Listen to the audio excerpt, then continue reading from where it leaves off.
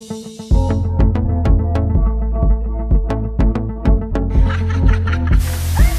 this prisoner swap, why did Russia get such a better deal? Please, no! No! No! Oh! Look, you know, I've talked about this, and I'll say this again.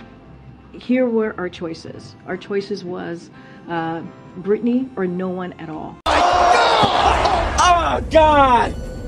Oh, God! Bringing home one American or no American at all.